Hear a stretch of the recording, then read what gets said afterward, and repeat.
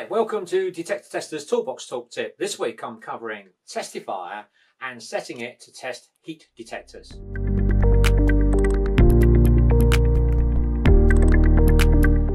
Testifire is the all-in-one detector tester that basically means you always have the right test tool for the job, be that testing smoke detectors, multi-sensors or heat detectors. When it comes to testing heat detectors, Testifire has two heat settings. When the menu displays heat, that gives you a heat output up to 90 degrees, which is ideal for the A and B classification heat detectors.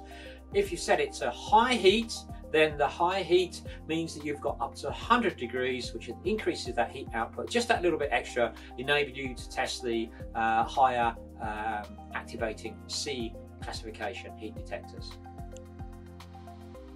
We always recommend that when you're testing any heat detectors that you are familiar with the device that you're testing and you know what the activation temperature is or the classification. Is it an A, B or C?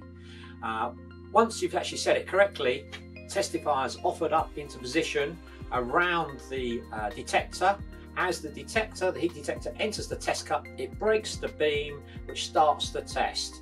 You keep the Testifire cup around the detector until the detector has actually been activated, and that is indicated by the LED on the heat detector itself. If you want to know more, we have a number of other YouTube Toolbox Talk tips available on this channel, and we also have further information available on our training page. Have a look on Detectortesters, there's a link below for that. And we're always welcome comments on this video and suggestions for future Toolbox Talk tips. Don't forget to subscribe and to press the bell so you get notifications of future updates and videos as we release them.